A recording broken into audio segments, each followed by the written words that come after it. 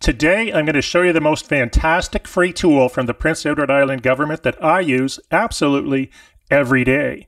This utility here offers the ability to measure property lines, show you where that property is with or without satellite imagery. You can also measure the property lines, measure the water frontage, see what the access is like to the local road or laneway. In addition to that, there's a million other things it can do, as you can see from the menu on the left. Typically, what you're going to do is you're going to select a street, a PID, or a community. But before we do, we're going to go to Tasks, View Options, and we want to make sure this is in US, English. At least I do, because I want it in feet and miles. Save that.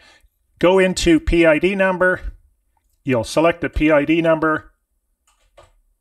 This will be a subdivision, so it's going to bring up a long list. These are individual lots. So I can select one of these, and in a few moments or minutes, it should come up with a map. In the case that it doesn't, you can either go back home, select the community and the street and find it manually, or what I typically do, because I know the island fairly well, is I'll just zoom in to where I think it is.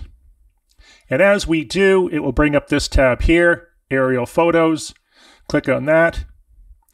I open this menu here. I select Property Lines. I can now zoom in on a particular parcel.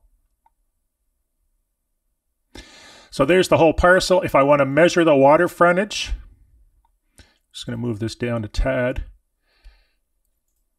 I can measure the water frontage. Boom, boom, boom. So it's over here. It's about 162 feet, 163 feet. Go back to the hand. Let's say I want to locate this parcel on GPS because someone wants to find it. Since land typically doesn't have an address, click. There is your GPS coordinates. You can type that in to a GPS in digital mode, and it'll bring you right there, and it's pretty accurate.